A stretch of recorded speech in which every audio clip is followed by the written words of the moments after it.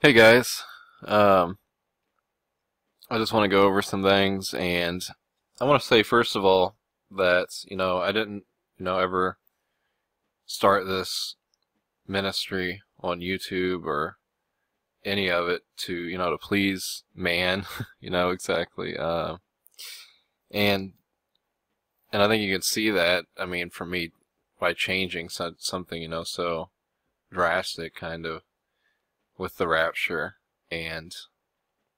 I've always just wanted to try to teach the truth, and that's how I see it now. And know that people get upset when people change their views on the rapture and stuff, and I have before too. But usually, people go from pre-trib to post-trib or whatever else. But no, I haven't really came across people who have, you know, taught what I'm teaching. That, the rapture passages is speaking of the resurrection, that happens at the moment of death, and that the coming of the Lord, happens at the moment of death. But there are other people who believe that. I've showed that on the Preterist archive. So, you know, it kind of sucks. There's people that's watched my videos since the beginning and stuff and followed me, and I've been teaching, the rapture for over a year, kind of in and out. I don't know if I've focused on it a lot, but I mean, I have made videos when I first started. I was talking about the rapture and Revelation, is the rapture and Revelation, and there's some things I'm gonna have to delete that I've already, deleted a lot, but I'm gonna have to go over things and see when I taught specifically on the rapture or the end times, and some people who have followed me, or watched the video since the beginning, I guess I should say. What do you think? Well, you might wonder, well, I seemed confident about what I was teaching before and stuff, so, like, how do I know that I'm not wrong now or whatever? Well, I just want to say that I'm more confident now in what I believe now than I was before. And I've always had my questions. And I mean, I still have questions. I still have things I got to figure out, but I think there's probably less of them. And, like, some of the things, one of the things is, like, premillennials as a whole, whether it's post-trib or mid-trib, or pre-trib. Usually a lot of them teach that there's a physical bodily resurrection in the future sometime before the millennial kingdom, and which I really don't believe that there's a future bodily resurrection. I think the Bible teaches pretty clearly, actually, that there's a spiritual, that, we're sown in a physical body and raised in a spiritual body. Okay, so there's a spiritual body, and that is received, at the resurrection after death. Okay, instantly in the twinkling of an eye, we're changed into a physical body, okay, and raised with Christ, to be with Christ. But so they teach that there's this future physical bodily resurrection. They'll teach that there's a future physical bodily resurrection of the body of Christ specifically. Okay, and then they'll say, well, the body of Christ gets their bodies first to enter in the millennial reign or something, and then after the millennial reign or something like that, the Old Testament saints get their physical body resurrection. And, that never made sense to me. And I tried to find verses and find ways to where I could make sense of this, to where, like, they wouldn't get the body all at the same time, and it doesn't. It's just nonsense. And that's because the physical bodily resurrection is a nonsense doctrine, period, to begin with. And so, that can't be reconciled. And I remember talking to a preacher before who was talking about the physical body resurrection, and I was like, what about people who are cremated or whatever? And he's like, well, what about people in the grave? Over thousands of years, they're pretty much dust too. And he's like, I believe, if God said it or whatever, God can do it. He can just bring them, from dust back to their physical body or whatever. That doesn't even really make any sense, though. Why do we need a resurrection of our physical body? And there's a lot of confusion, I think, how, we're raised like Christ, and people think that Christ was raised in his physical body, okay? Because one, his body was, like, missing from the tomb, and then two, like, his body had the same characteristics. I guess, what it had, like, the hole in his hands or in his side still that Thomas put his finger in and stuff. But then we see other things like where the disciples like didn't even recognize Jesus or whatever. He had to like open their understanding. And then, there's a controversial passage like that could have said that he walked through a door, which he probably did. And so he's doing things with his body that obviously wasn't his physical body. So I think there's some things that we don't really understand there, but I think that's focusing on the wrong thing, really, because, Paul says that we have a spiritual body.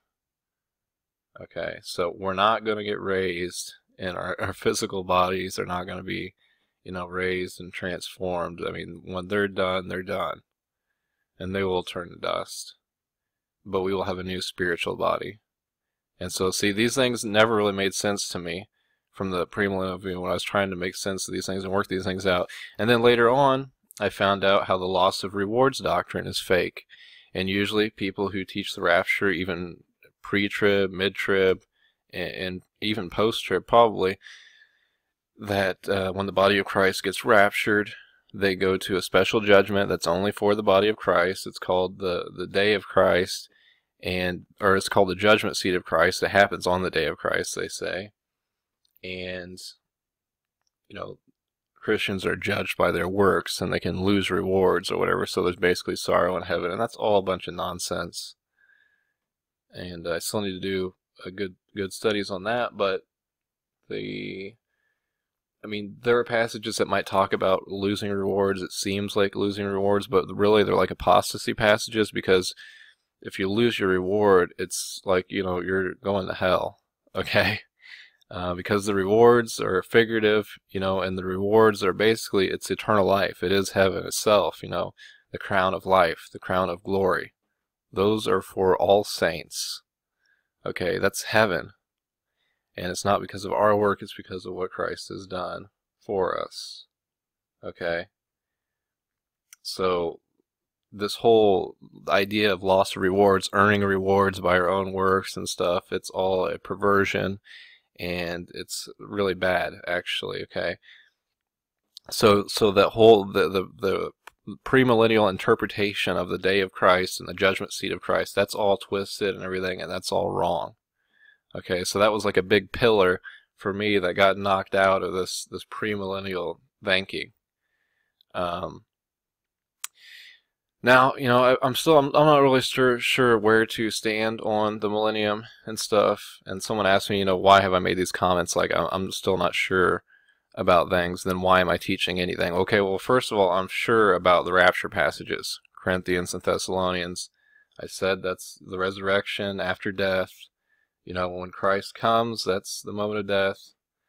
And so I'm confident about those things. I'm just saying I still don't know about Revelation, Daniel's 70th week, and the millennium and stuff. I haven't really came out with videos on that. So I'm not really trying to teach anything on that yet. I'm probably not going to be a premillennialist anymore, but I don't know, because I think that the book of Revelation is way more symbolic, way, way, way more symbolic than we want to think. And, people say that the 1,000-year reign the 1,000 years could really mean like eternity. But then there's a problem with Satan being binded for 1,000 years and then being loose later. And so I know there's these problems, and so I don't know how that all works out yet. But I do think that Revelation is way more symbolic than we think. And I was thinking about the mark of the beast too, how everybody's like certain it's like a microchip, and there's always this like, when's the Antichrist coming, when's the mark of the beast coming and stuff. And it could, I don't know, but maybe way too many people are way too certain about what they think it represents. And, and I've heard too that the mark of the beast is 666, and a lot of people say it's 666, and they don't even say it's 666. Well, which one is it? And talks about a mark in the hand and the mark in the forehead. There's also a verse, I think, that talks about God's mark in the foreheads of the saints. So are these literal marks? Are they microchips? The Bible doesn't say that they're microchips. I mean, they could be, but I mean, there's a whole lot of people that are certain that that's what it is, and I think you're completely ignoring, like, this is very symbolic, very figurative language, and there could be a lot of different interpretations of it, and everything has to be carefully considered. But I am more sure about the rapture passages that saying that, the rapture isn't true in those passages. That's not what it's talking about. And I've had my questions about this in the past already, but I didn't see anyone else who taught that it was death, and I've thought about it being the moment of death before, especially at the end of Matthew 24 when Jesus says, you don't know what hour your Lord comes, be ready. And there's another parable where Jesus says, like, tonight your soul is required of you, and that made me think, that's like the moment of death, and the Lord can come at any time. And I've been putting stuff together on this Bible study section of my forum, kjvforum.com, on lots of different things. And I'm trying to work out these things. 2 Peter 3:10, where it talks about the day of the Lord, and heaven and earth passing away and stuff, the elements melting with fervent heat, and I kind of said what I kind of believe about that. And then there's the bodily resurrection. I'm taking all the verses that people will use to teach that, to show that it's not true. And let's see, the coming of Christ, 1 Thessalonians 5, 2 Thessalonians, no one knows the time, the kingdom of God. I'm not sure if I said this in a video yet, but I'll go to the supposed rapture passages where it talks about the Lord's coming. And I think there's a good verse. Yeah, I might have already said this, I don't know. But John 14, the Lord said, "And if I go and prepare a place for you, I will come again and receive you unto myself." So that is a coming of the Lord. And I believe this to be at the moment of death. Okay, people tried to apply that to rapture too. I have before because I read that way. But this whole idea of the rapture is false. And I don't like having to go over, swallow a pill that's I've been wrong for a long time. But there is a lot to these things, and there's a lot of false teaching out there that people can get snared in, that I got snared in. But as I start to learn more figures of speech and more context, it is going over things over and over again, and we should question, our own beliefs in the Bible and go back over them and see if these things are true or not. That's what the Bereans did, right? To see if the things that Paul was saying was true, I guess.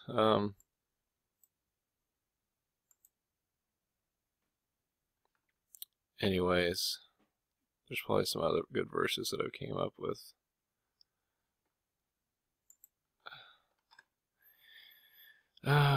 There's the appearing of Christ, the quick and the dead.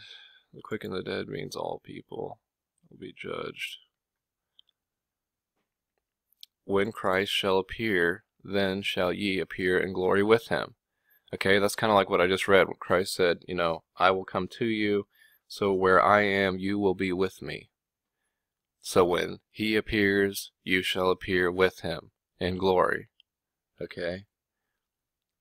He appears at death. And I think it's kind of interesting too, like when Stephen died and he saw Jesus. Jesus appeared to him. There's some of the stuff in the end of Matthew 24 where it's like the end of Daniel's 70th week. That passage, and I don't know how to interpret those exactly still, so I still have some issues with those.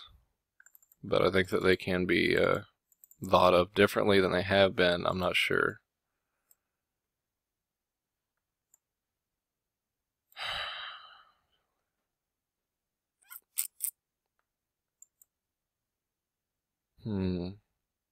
When the chief shepherd shall appear, ye shall receive a crown of glory that fadeth not away. That's at the moment of death. When Jesus comes, when Jesus appears, you receive the crown of glory. Okay, that's eternal life. That's heaven. It's being with the Lord. I just read in the Colossians, it said, when he appears, you'll appear with him in glory.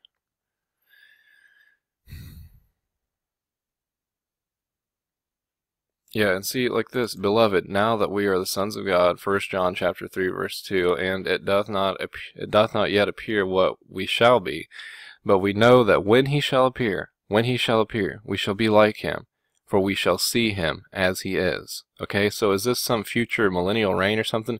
Does this mean that saints can die and not know Jesus as he is until thousands of years later? You know, that makes absolutely no sense at all. This is at the moment of death. But we know when he shall appear. At death, we shall be like him, raised like him. We'll have eternal, glorified, spiritual bodies, and we shall see him as he is. Okay? So we can see here very clearly that the appearing of the Lord Jesus is something that happens at death. This has to happen right away.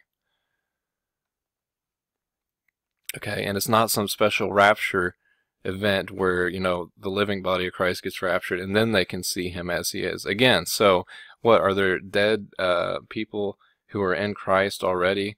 You know, those who are asleep in Jesus, and they don't know how Jesus, they can't see Jesus as he is, but like tomorrow, if I got raptured, which won't ever happen, then I could automatically see Jesus how he is, but the people before me couldn't, or whatever. It doesn't make any sense at all. Okay, this happens at death for every individual saint.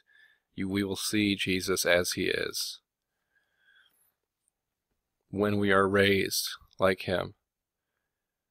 Okay, 1 Timothy chapter 6, verse 14, that thou keep his commandment without spot, unrebukable, until when? Until the appearing of our Lord Jesus Christ.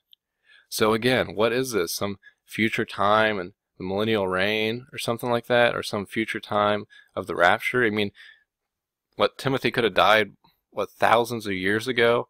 And he still has to keep the commandment without spot, unrebukable until whenever the rapture happens? No. Okay? Until whenever the Lord appears to him individually, the moment of death. And you should see that this makes perfect sense, and it helps to understand so many passages. And I've said before that eschatology and the views on the rapture and everything is important, and I still agree with that. Unfortunately, I was wrong, and the only thing that I can do is come out and correct it.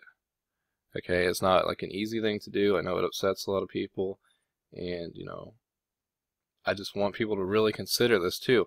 And I've had people comment and leave emails and stuff since I came out with the video saying that the rapture isn't true, and they say they watched the video, but I'm wrong or whatever. But it sounds like they really didn't watch the video. They really got no understanding out of it, didn't take notes or anything like that. I pretty much went through like word for word almost in those passages, trying to explain the best that I could, you know, how I see it now. And I still want to do plenty more studies, hopefully get clearer and clearer and better at teaching it. But I mean, you have to hopefully get some kind of understanding out of that. And if you don't believe it or whatever, then give me some verses. Give me a reason why. Tell me something, okay? You can't just be like, you're wrong, you know, because somebody else said so or whatever, or because I don't want to change my views, because I just want to believe in something that's false or whatever, okay? 2 Timothy 1:10, but is now made manifest by the appearing of our Savior, Jesus Christ, who abolished death and hath brought life. Okay, that might be when he appeared in the incarnation, not sure.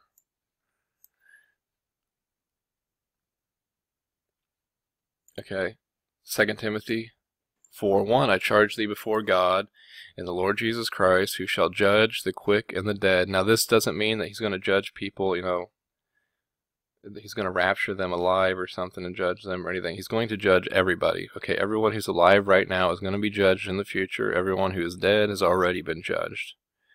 Okay, at his appearing in his kingdom.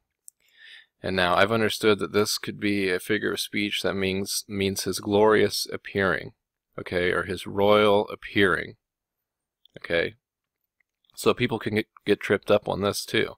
We've got to understand the figures of speech in the Bible. We've really got to try hard to think outside the box and think, how could this be interpreted differently? You know, what's the correct understanding of this? And I said in Corinthians, I don't remember the exact verse, but the verse that's used for the rapture, it says, you know, we shall not all die. We shall not all die.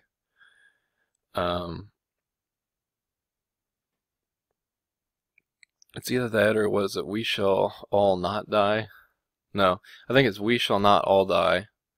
We shall not all die, but or we shall not all sleep. Sorry, we shall not all sleep, but we shall all live, basically. I don't remember the exact verse, but I said that it needs to be understand that we shall all not sleep, but we shall all be raised. Okay. So it means that, all believers in Christ technically will never die, but will be resurrected, basically. And that's a truth that everyone should agree on, really. A lot of the stuff everyone should agree on. We're going to be judged at death, right? But then we have this problem when we come to these verses because everybody's already been indoctrinated in this false rapture doctrine and this probably false premillennial doctrine because of a wrong view on Revelation and other things. I'm not saying that none of that stuff's coming. I don't know. But more than likely, a lot of that is wrong. So, but here, the appearing in his kingdom, it's one idea. It's his glorious appearing, his royal appearing, okay? So, somebody might think, well, he's going to judge the quick and the dead at his appearing, which is the rapture, and then his kingdom, which is the millennial kingdom, or something like that. That would be totally getting a wrong idea out of this verse. But anyways, I said that thing in Corinthians, where I said it needs to be understood in this way. And I said, don't get tripped up on the grammar of the King James. And then someone said I was attacking the King James or something. That's complete nonsense. I never said the King James was wrong. I said that we need to understand the language that's in the King James. Okay? I mean, my name on YouTube is It Is Written KJV 1611. Okay? I have, KJV Forum, KJV Chat. I'm all about the KJV. I don't like it when people attack the KJV and say it's wrong. So that's absolutely absurd for me to talk about the grammar or, how we interpret it. I'm not attacking the King James Bible.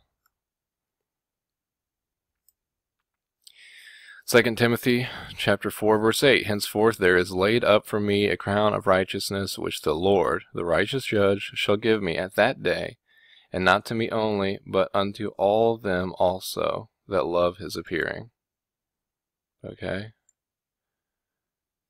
That means individually, at that day, each person has an individual day. Okay, this is not a one-time event where everybody gets raptured or something, and they all get, a crown of righteousness or whatever for looking towards the rapture. That's false. Okay.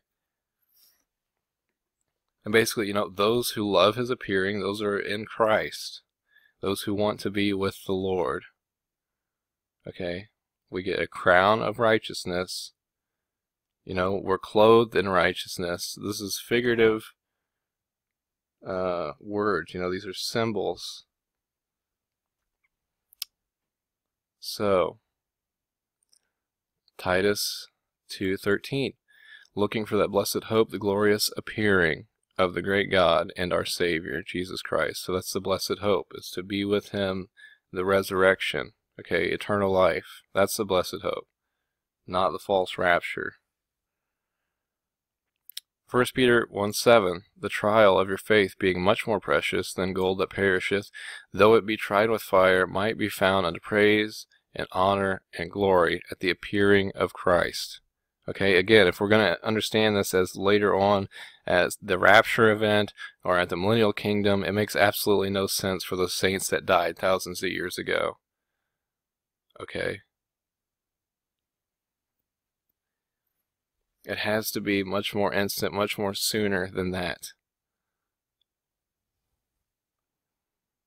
And so there's a individual appearing for each saint. Okay. It's when the Christ comes to receive you unto himself, if you're saved. So I hope you get that. You look at the appearing, and there might be there's some, the sign appearing of the Son of Man in heaven at Matthew 24. And this could possibly be interpreted the same way, but a little bit harder to explain, but I'm not really sure about that yet, so I have to look at this a little bit more. I've always interpreted that when he gathers together his elect, that he's gathering together Israel into their land for the millennial kingdom, and I could have been wrong about that. so I'm not really sure. It could be gathering together the elect over time as each individual saint dies, and it's just like a overall view of from the end or something. I'm not sure. And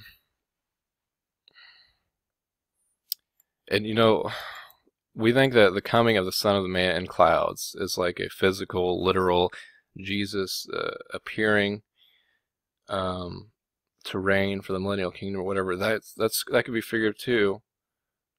The clouds of heaven, it could be judgment with power and glory, and all the tribes of the earth shall mourn, and they shall see him. So that could be individually each day when an unbeliever dies, and they see the Lord, and they're judged by him. But I'm not exactly sure about that. But I'm thinking that's how it could be interpreted. So we have to kind of think outside the box here. Think, about the language and stuff. So, and here's Jesus. I don't know who he's speaking to. Speaking to Paul. I should know this, right? I don't know. But Acts 26:16 says, "But rise and stand upon thy feet, for I have appeared unto thee for this purpose." So there's an appearing of Christ, technically, which is not the rapture, okay?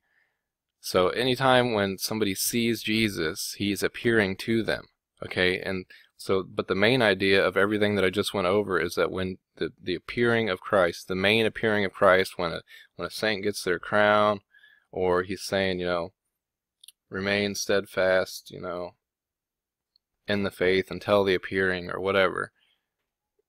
It's this idea of, there's going to be a final day when you meet the Lord. Okay, that's at death. And nobody knows the day or the hour for anybody. Okay? Death always, comes unexpected in a way. There might be people who are sick or something, and the doctor or something might say, well, you've got so many days or something. But basically, at any time, it could happen. And I'll still go over a little bit more. This is going to be kind of a long video, I guess, if anybody's interested in this stuff. I'm just kind of showing you, like, where I'm at now. Things that I've looked at.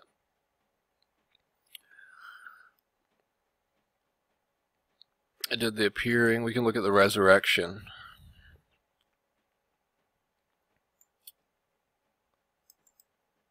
Let's see, I don't know. They said, therefore in the resurrection his wife shall she be of the seven, for they all had her. In the resurrection they neither marry nor are given in marriage, but are as the angels of God in heaven.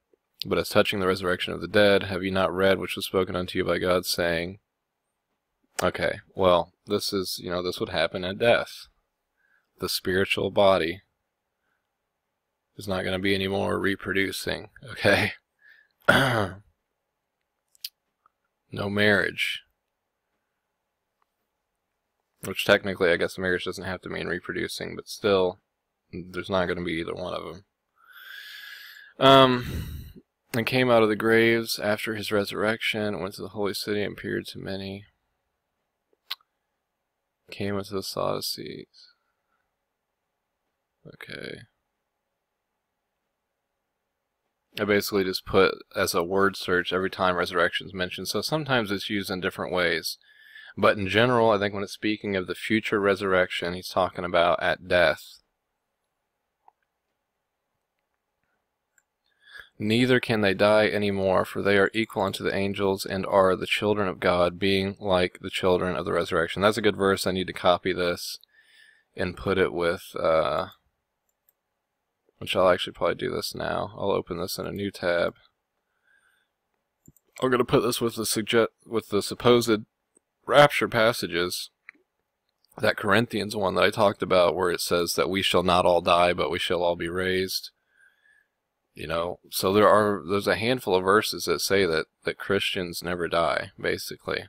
And so that agrees with this interpretation of what Paul is saying. Okay, but we don't see anything really speaking of a rapture as is taught. But you see, when we start seeing that in the context here, we see this interpretation being consistent with Scripture, then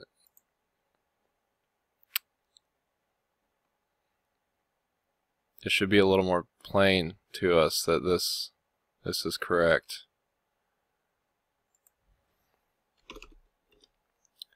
Okay, neither can they die any more, for they are equal unto the angels. And Jesus said, whosoever liveth and believeth in me shall never die. Neither can they die any more, they shall never die. And so therefore, we all shall not sleep, but we shall all be changed. Okay. And I can look at this too. Let's just look at spiritual, and I'll find it in Paul's letters. We'll look at Corinthians. Let's see. Here we go. 1 Corinthians chapter 15, verse 44. It is sown a natural body, it is raised a spiritual body. There is a natural body, and there is a spiritual body. Okay? And this is the whole chapter, the passage that goes into that. Why did I get out of that? Should have opened there. I have to go back. I might actually add this to the forum too. I'm just going to work on this while I'm making the video, maybe. I don't know. But this is an important verse to see here. I want to look at the passage.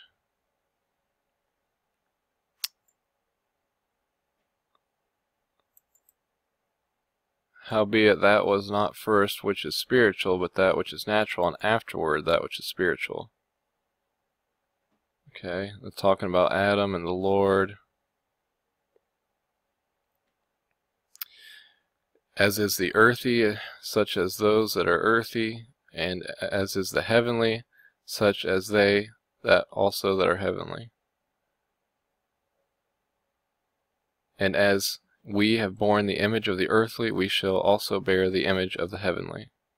And I say this, flesh and blood cannot inherit the kingdom of God, neither doth corruption inherit incorruption. And then he says, behold, I show you a mystery. We shall all not sleep, but we shall all be changed. And some people might say, well, he said a mystery too, so this is something they didn't know before, but that doesn't have to be true. Okay, how can we understand the resurrection? That's a mystery to all of us. Okay, simply explained. Boom.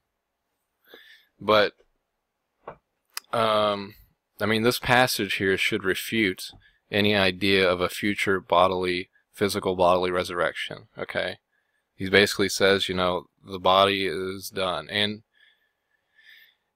you know, and Paul's also like, who shall save me? Like, oh wretched man that I am, who shall save me from this body of death, or whatever. You know, we want to be done with this physical body. You know, I want the new body that comes at death, the spiritual body that Paul talks about.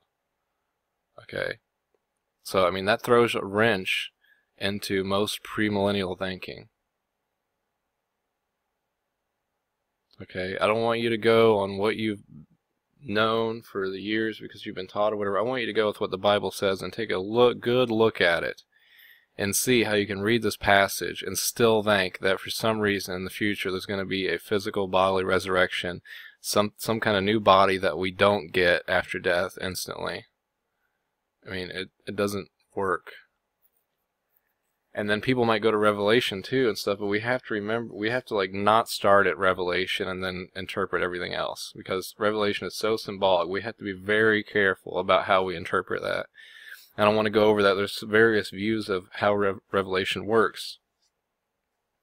You know, some people, they have like an idealist approach or historical approach to where like the whole story of Revelation kind of covers like creation and consummation. And it's just kind of like the battle of good and evil and how the Lord wins in the end and stuff. I'm not sure if that's it or not. But there are these different views. Okay, I think they each need to be studied and given the possibility of being true. You know, there's also the idealist is like, that'd be like the historical, would be like from creation to consummation, like covering all of time. But there's also like maybe from the church until the end or something. Then there's of course the extreme preterist view where things have already been fulfilled, and it's like 70 AD, and I'm not really sure that I really believe that. But again, it should be given at least the possibility. There's amillennialism, and there's a lot of different views, and even the main views that there are doesn't mean that any of those are right. Maybe there's something else, some better way to look at things. But it's going to take a while to figure that one out. But we should see that there is no future physical bodily resurrection.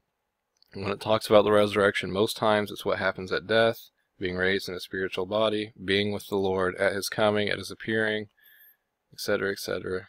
Let's go back to the resurrection. Okay. The children of the resurrection, they die and no more. So that would have to be mean like instantly when the body dies, then is the resurrection. Okay, here's one. And they shall come forth, they that have done good, unto the resurrection of life, and they that have done evil unto the resurrection of damnation. So people could think this is some kind of a one-time event where everybody, believers and unbelievers, are judged at the same time, but that's a wrong view. This would mean over time, individually, those that have done good to the resurrection of life, and over time, individually, those that have done evil to the resurrection of damnation. Okay?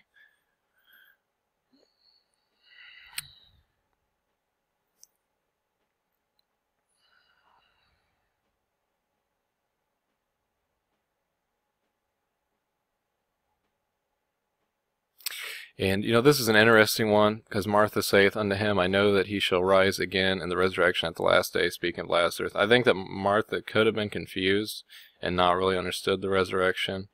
It could be possible, maybe not. But I think most of the times when it says last day, and I can even go over that, I think also last day means at the last day of an individual's life. And I think that Jesus kind of corrects her on that, because he says, I am the resurrection, I am the life. He that believeth in me, though he were dead, yet shall he live. Okay?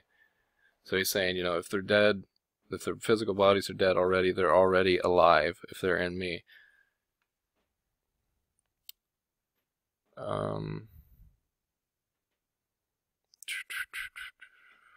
Let's see.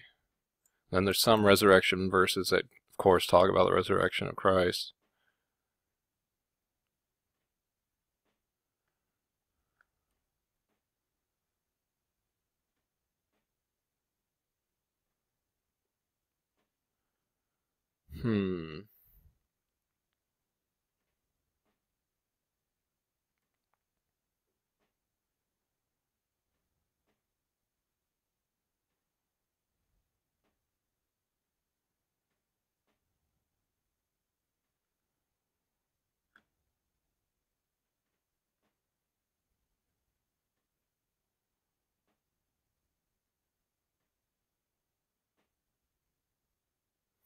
For if we have been planted together in the likeness of his death, we shall be also in the likeness of his resurrection.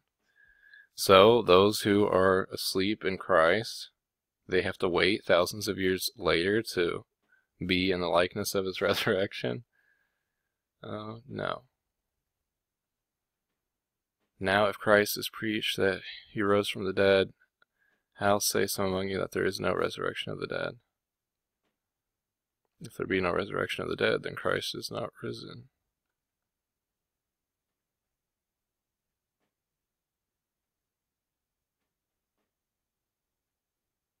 So also is the resurrection of the dead. It is sown in corruption, the physical body.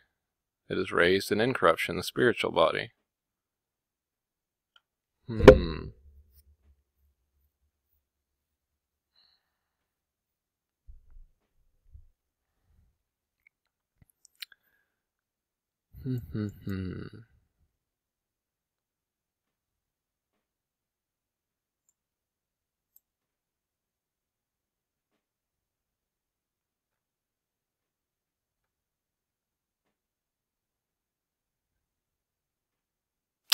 So,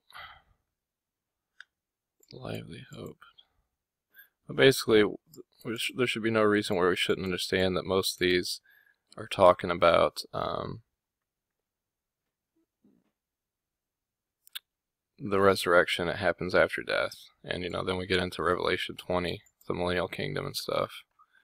But I think that most people have a wrong view on that, and I'm not sure exactly what the right view is now, but that's the thing to find out.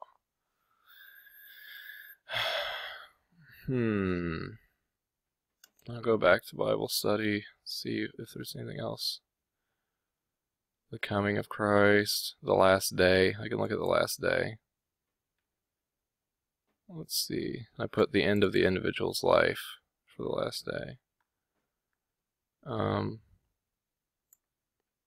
And I made this one bold because that's the one when Martha's talking, and I'm not really sure about that one. I think that she is kind of confused. I don't know. And this is the Father's will, which hath sent me, that of all which he hath given me I should lose nothing, but should raise it up again at the last day. Does that mean that saints have to wait for thousands and thousands of years to be raised? No. The last day of the individual's life. That's the will of him that sent me, that every one which seeth the Son and believeth on him may have everlasting life. And I will raise him up at the last day. No man can come to me except the Father which hath sent me draw him, and I will raise him up at the last day. Whoso eateth my flesh and drinketh my blood both hath eternal life, and I will raise him up at the last day.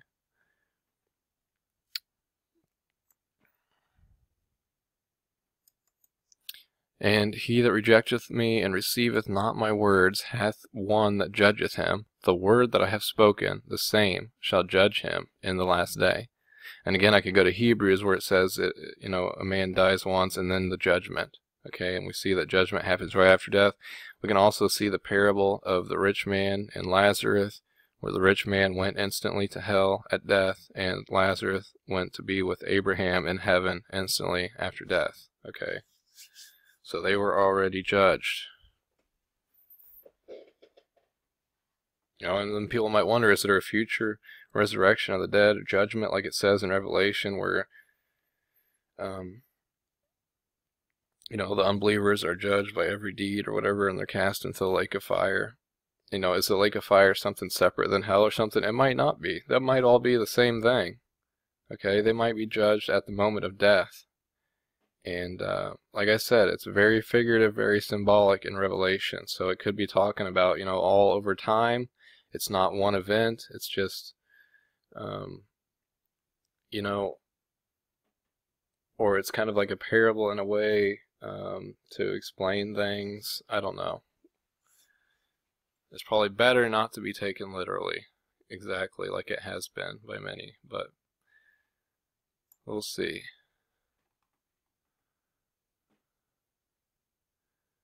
So, I can't really, it's hard for me to show the last day that it happens at death, but it makes sense that way. Okay, that they will be raised at death.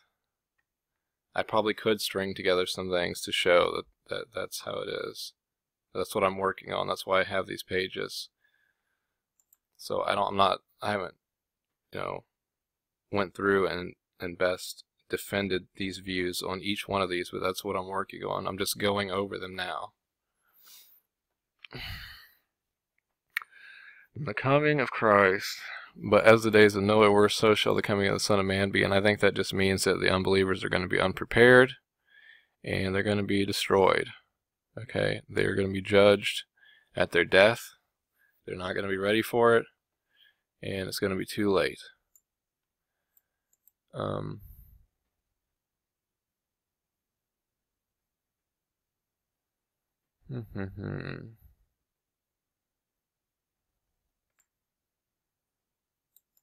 And they see the Son of Man coming in clouds with great power and glory. And again, that doesn't have to mean that he's physically, literally descending from the heavens in a cloud.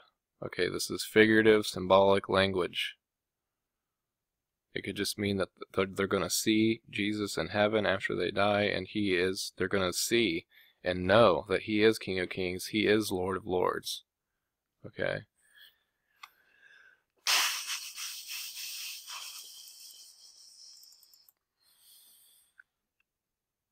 Basically, a lot of the passages that talk about the coming of Christ, it should be a little bit more obvious, kind of like the appearing of Christ, that this happens at death. And I showed already how Jesus said, I'll go and prepare a place for you, and I will come and receive you unto myself.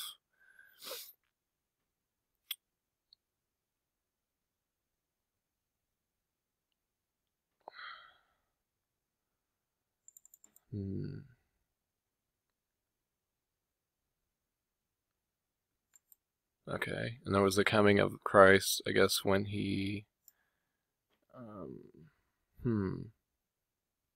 that's an interesting one too. I'll have to look at that. Be patient, establish your hearts, for the coming of the Lord draweth nigh. It could happen at any moment. Be patient, therefore, brethren, unto the coming of the Lord. Again, if this is a future rapture time, if this is the millennial kingdom that comes thousands and thousands of years later, and there's saints that are already dead, why are they being patient for the coming of the Lord? Okay? It's for his coming at death. Be patient to be with him.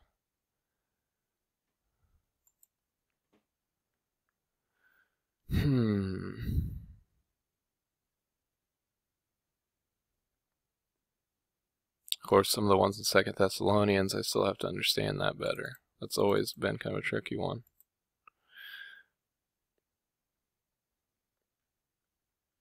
For what is our hope, or joy, or crown of rejoicing, are not even ye in the presence of our Lord Jesus at his coming?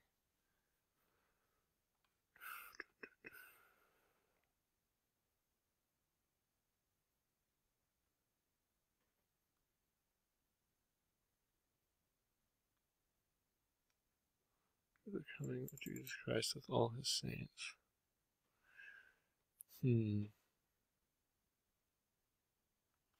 Well, I think that this video is way too long already. Almost 50 minutes of me just blabbing about things.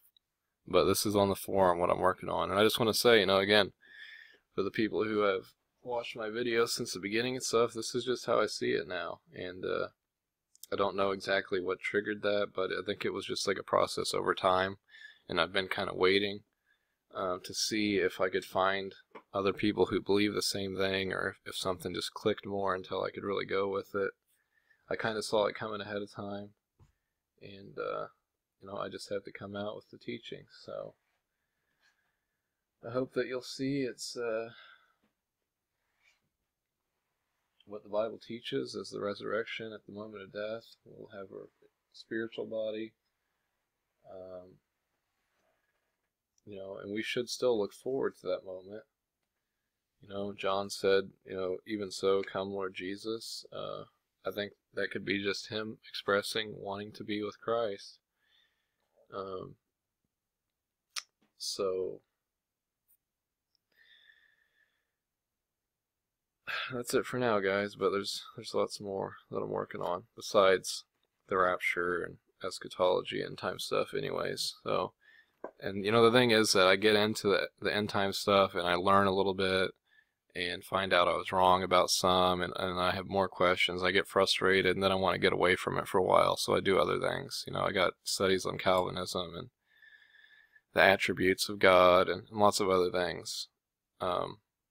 Just the resurrection of Jesus and just the doctrines of Jesus Christ. And then somebody comes along and wants to know something, in my opinion, on the end times or something, and then I get back into it, and then the same stuff happens. I find out some things, I get frustrated, and I can get stuck on it for a while, but I kind of have to pull away from it every now and then, or I wouldn't be into anything else. But there's so many other important things, and I do think that the end time stuff is important, though. And now seeing that the passages that people use to teach the rapture and they teach the physical bodily resurrection, I see that there's just so much false teaching, even more than I already thought. And so it's really just mind-blowing how much messed up doctrine there is.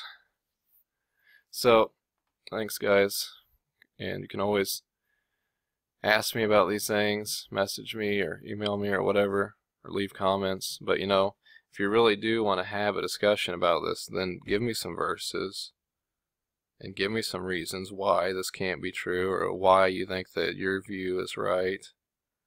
You're going to have to give me a little bit if you really want to discuss this. So, thanks for watching. God bless.